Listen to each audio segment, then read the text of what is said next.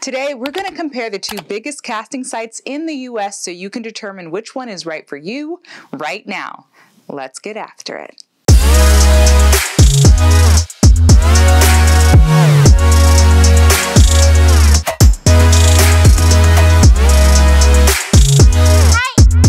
Websites I'm referring to are Actors Access, also known as breakdown services, and casting networks. The reason why these are heavy hitter casting sites is that agents use these sites to get their actors work. There's a third website, Casting Frontier, that agents also use, but today we're strictly going to talk about these two. But don't worry, you don't need to have an agent to get work through these casting sites. If you're unrepresented, you probably won't get the best, highest paying work on the casting breakdowns. However, I have seen some big projects on there from time to time, as well as some one-liner roles on TV shows. But you'll mostly see some high-profile, low-budget films, student films, commercials, and theater that will make out for a great reel, credit, and another line on your resume. We are specifically going to compare 4 things in this video, so make sure that you stick around till the end. And if you haven't already, go ahead and download my actor's guide to becoming a working actor. 1. The interface. While both are pretty easy to use, Casting Networks is the clear winner for aesthetics and its intuitive and tech-forward navigation, partly because they just went through an overhaul. Actors Access has had the same interface since I moved to LA in 2007.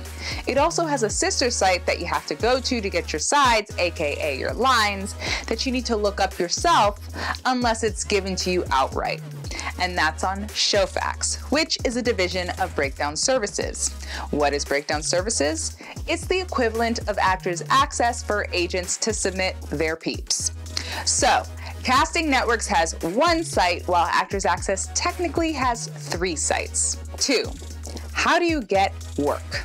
Assuming that you've already created your profile, you're gonna then go to breakdowns on Actors Access and type what you're looking for through the filter process. You can say jobs fit for me, paying, non-paying, location, etc. Once you see something you like, submit, and then boom, you're all set. Except you are not really, because you have to take the extra step by going to your cart where you can hit send on all the roles you chose in your submission process. You will then receive an email as confirmation that it has been finally complete. For Casting Networks, you're going to do basically the same thing by going to Casting Billboard and filtering through and finding the things you want to submit for and submit. By now, you've probably noticed that Actors Access is very film and TV heavy, while Casting Networks is more commercial heavy. But there are occurrences where the opposite will be true, as well as finding theater, print work, and industrials sprinkled in. When you get an audition in your Actors Access, you will get a message in your mail center to submit an EcoCast, which usually is a self-tape. Make sure to follow directions carefully and send it in exactly how the casting director wants, including labeling it correctly. Once you have done that, you will download it, and again, you will get a notice that has been received. For Casting Networks, you'll get an email saying you are being requested for an audition, whether it be a live Zoom audition or a self-tape, and usually you will need to send it to the casting director via WeTransfer through Casting Networks or to the CD directly via their own WeTransfer or Dropbox. 3. Let's talk about the tools. While both have several tools that can be used to not only find an agent, but to also get footage for whenever your book job airs, there is also a link that you can share your entire profile easily with other industry professionals. The Actors Access link is a bit more archaic, but it has everything you need. For Casting Networks, it's got a beautiful interface, and as you can see, I have plenty of media and pictures. Why is this, you ask? Because with Actors Access, you have to pay for anything extra. With Casting Networks, you get an unlimited amount of pictures and media. But rightly so, because the spread in cost for these two is kind of big. 4. Price. For Actors Access, it costs $68 per year, 2 free photos and slate shots, and $10 per additional photo that can't be replaced. Meaning, if you no longer look like that picture, the money is gone. You delete it from your profile and you have to purchase another. Then it is $5 per slate shot, $22 per minute of video, and $11 per minute of audio.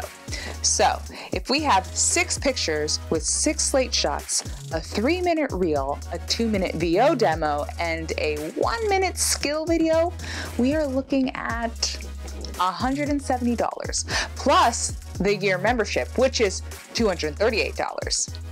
Now, as long as you don't change or don't update your reel like ever, then you'll only need to pay $68 a year. For casting networks, it's a flat rate of $259 with unlimited everything. You can change as much as you want and not have to pay for it.